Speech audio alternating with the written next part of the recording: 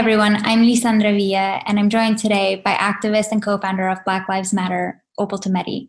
Opal, thank you so much for joining us today. I've really been looking forward to our conversation, but I'm sad to have to start it with the bad news that Jacob Blake, a Black man, was shot this weekend. And I wanted to talk to you a little bit about what the reaction has been since then, especially after a summer that has been so full of protests and additional scrutiny at the way that Black people are treated at the hands of police.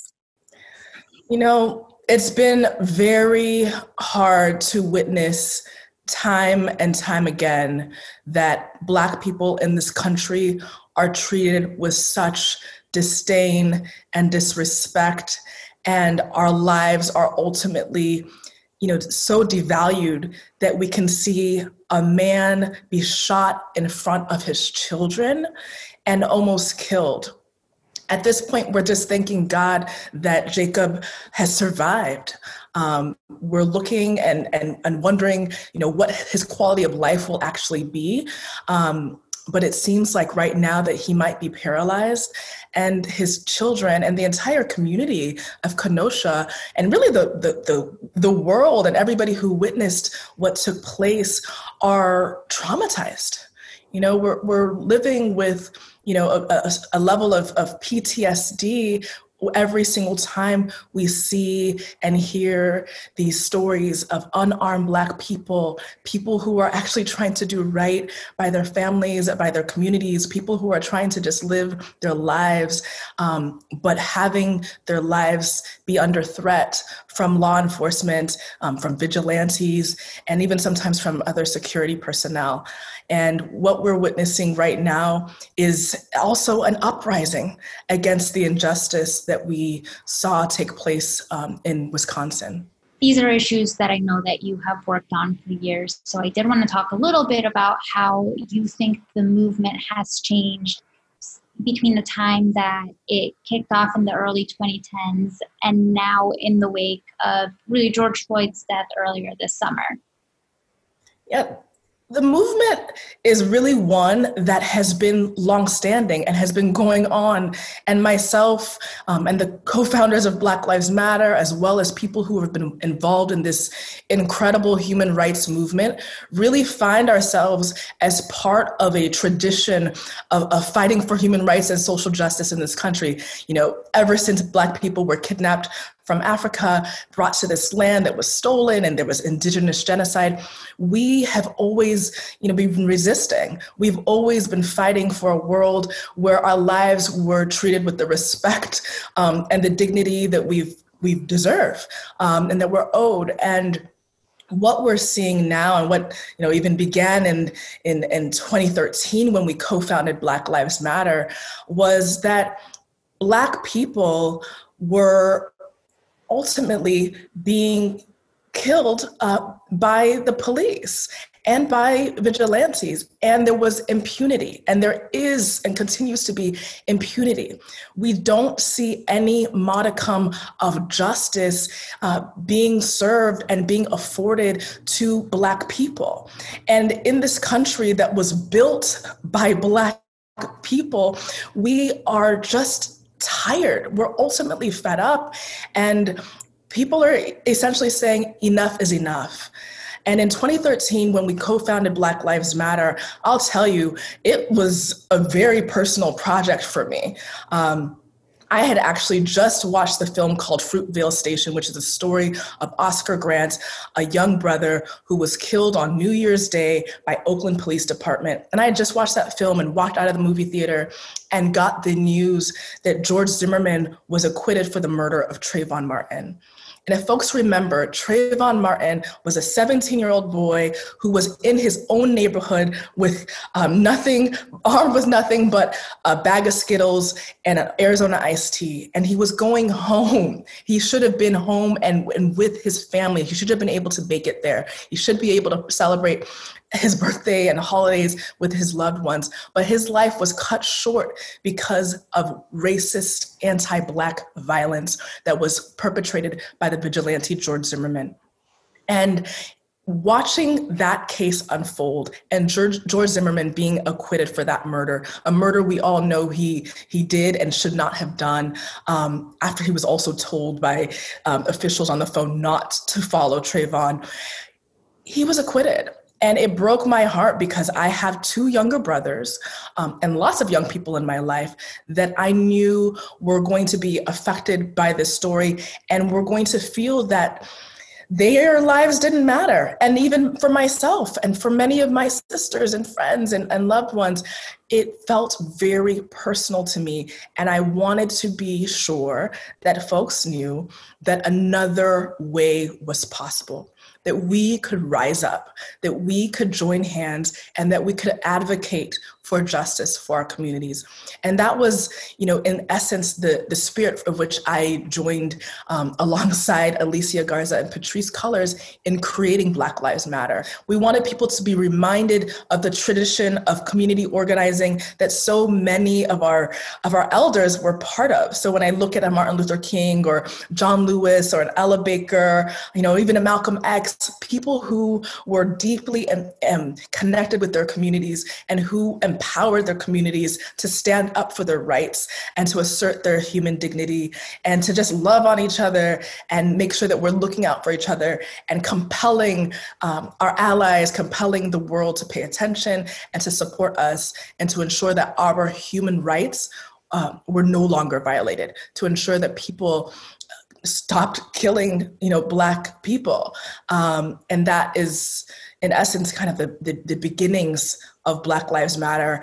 And, I would also just add that what we've also been witnessing didn't just happen, in 2013. The reality is that this has been going on for decades. Black people have been killed at the hands of the police. Black people not only are being killed at the hands of police, but we're suffering in our healthcare system, in our education system. We're seeing substandard housing and beyond. And so the quality of life that we're also experiencing in this country is abysmal. And so the invitation for Black Lives Matter was, let's also think about racism in a structural way that understands that we're not just talking about, the criminal justice system or the system of policing, but we're talking about the way our society operates overall. We're talking about the power structure overall and how the power structure is such that Black lives are disempowered and Black people are being treated as if our lives don't matter. And so the invitation for BLM has always been one that's actually about transforming the entirety of our society to ensure that Black lives are respected and treated with the same level of equity that everybody is afforded in this country that doesn't look, like me. Black people are treated as though our skin is a weapon or our skin is a crime, and we're fed up because it's not. Black is beautiful, Black is, incredible, and we need to see the same types of respect that others are afforded in this country, afforded to Black people as well. You just hearkened back to some of the civil rights leaders, and there's a very poignant connection this week, actually, on the anniversary of the March on Washington's, the 57th anniversary of the March on Washington. And here in DC, where I am, we're expecting thousands of activists and protesters to come out to call for police reform. I want to talk to you a little bit about what's next and what are the legislative fixes that still need to happen in order to address these issues of police brutality. Yeah.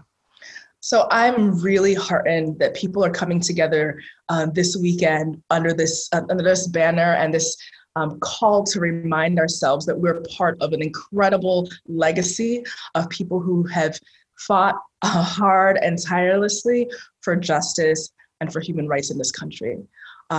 Coming into this weekend, we're going to be seeing people celebrating as well as affirming the need for justice right now.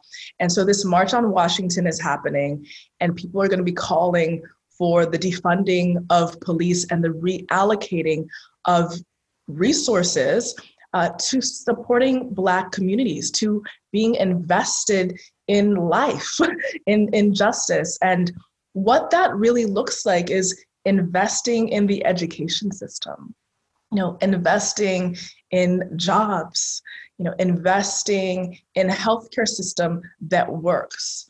I think one of the things that we witnessed and we continue to witness throughout this pandemic is that doctors, nurses, other healthcare professionals, janitors, beyond people who really care for us, these essential workers and their essential lives were under threat because they were not funded well. They did not have the resources to support people, to keep us healthy, to keep us ultimately safe. And what we're calling for is a reimagining of safety for our people, a reimagining of safety for this entire country and for the world. And in that reimagination, it means we need resources to make that work. And so what we're calling for is, hey, we see what's happening right now. We see a militarized police force that is descending on communities and protesters around the country. And why is this police force so overly funded? Why are their budgets so bloated when these hospitals and these essential workers can't get the same type of support that they deserve?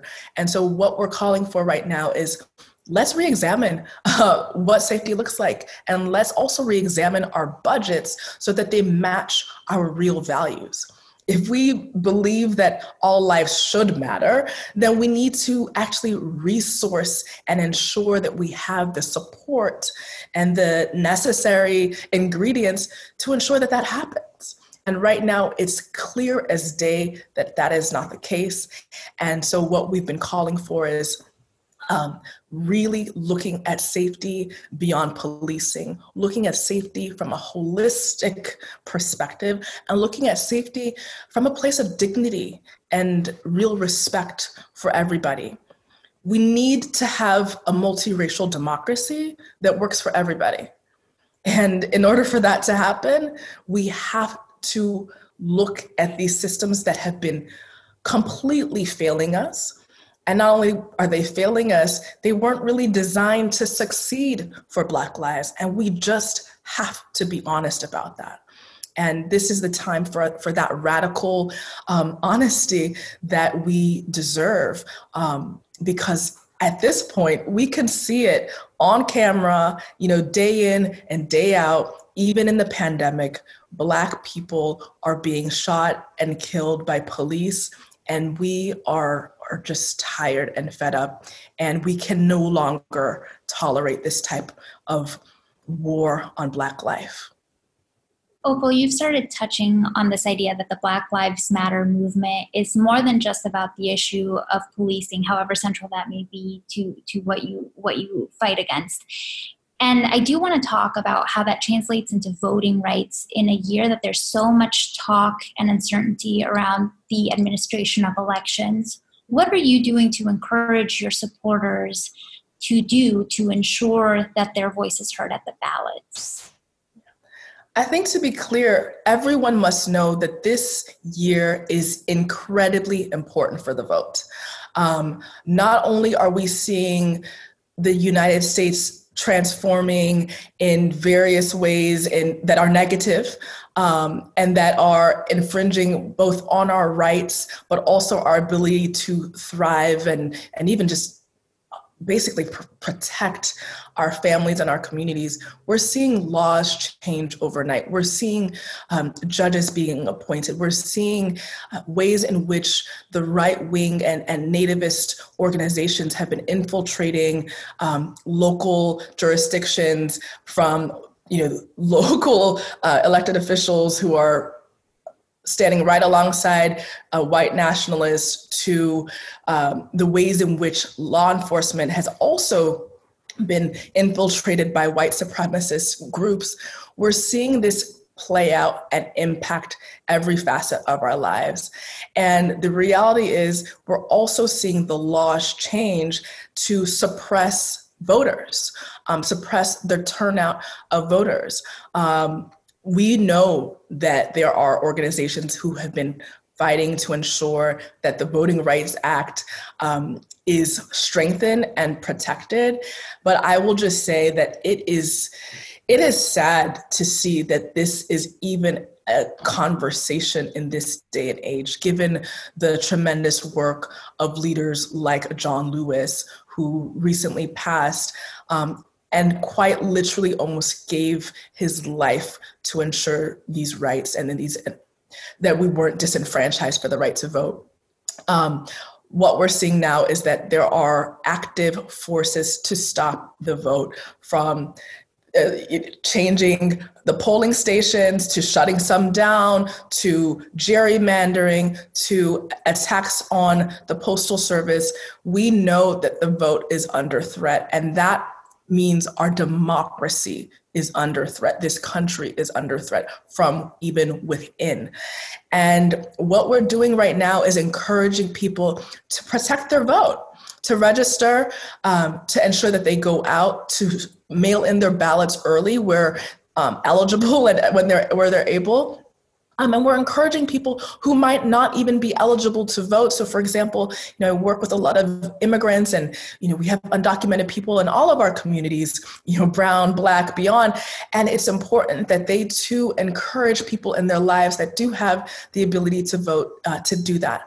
And so we're going to make voting fun, as much as we can. We're going to ensure that people are able to stand in those lines if they need to. And we, quite honestly, don't want that to be the case.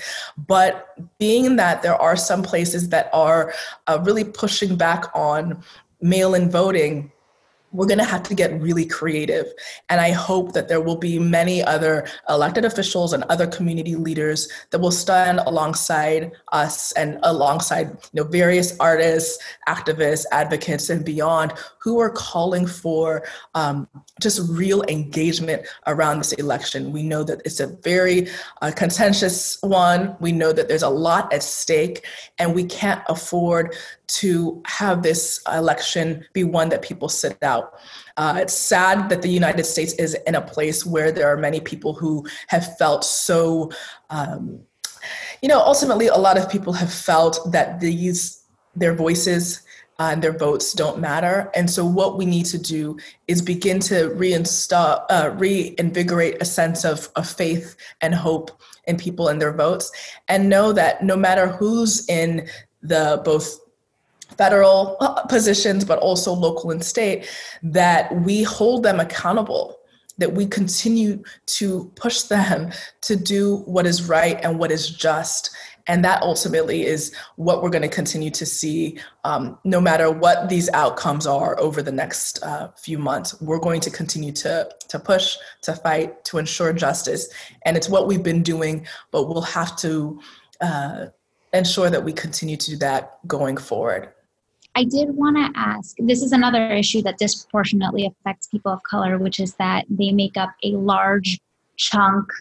disproportionately large chunk of people who are incarcerated.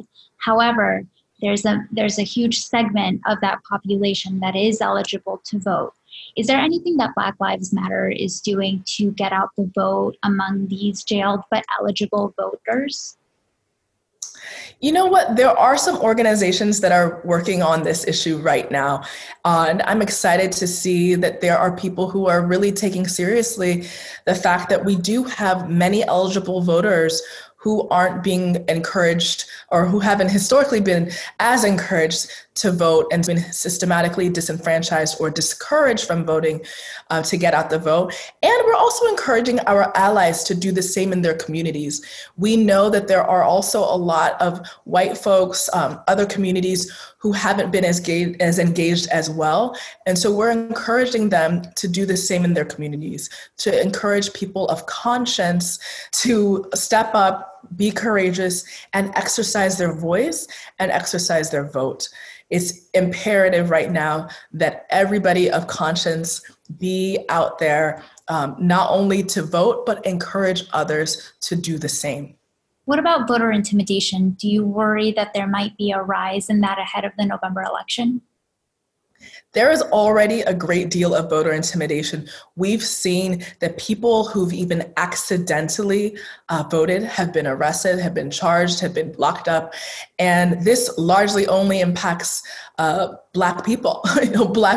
For example, there was a Black mom who didn't know that she was ineligible to vote after having a felony years prior, and accidentally voted, which in this day and age should not be a crime that is punishable in this way, but it is.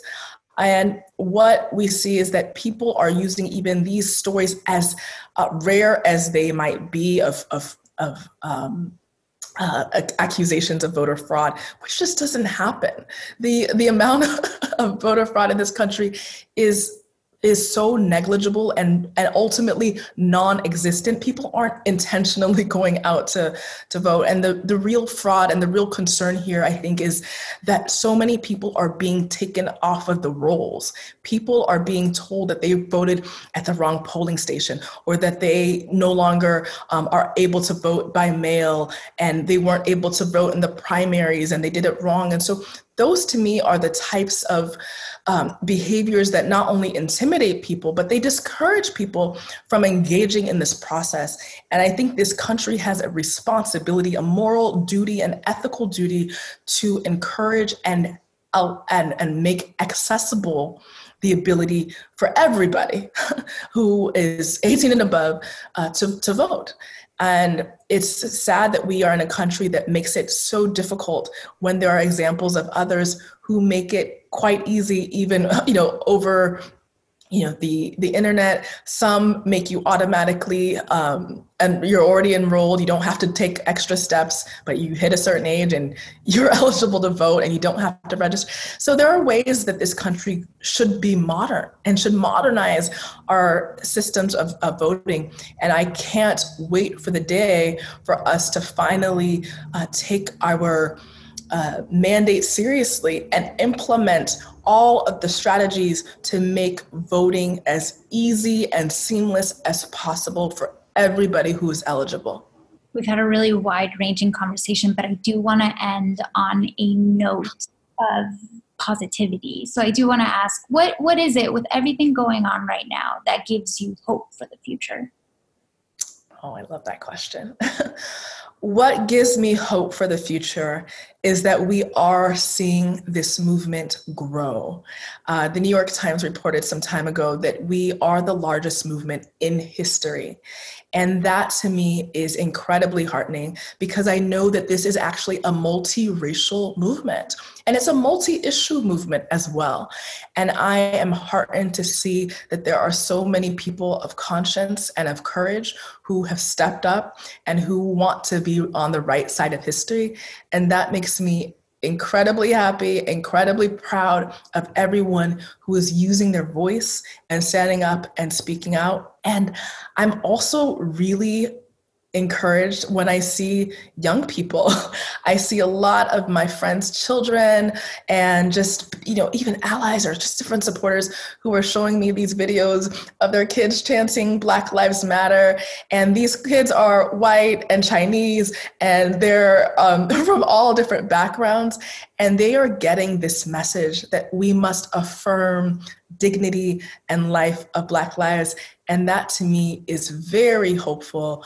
And it reminds me that we can achieve what we've set out to do, and that there are a lot more people who are on our side, who are on the side of history, who are on the side of human rights and justice for all of us.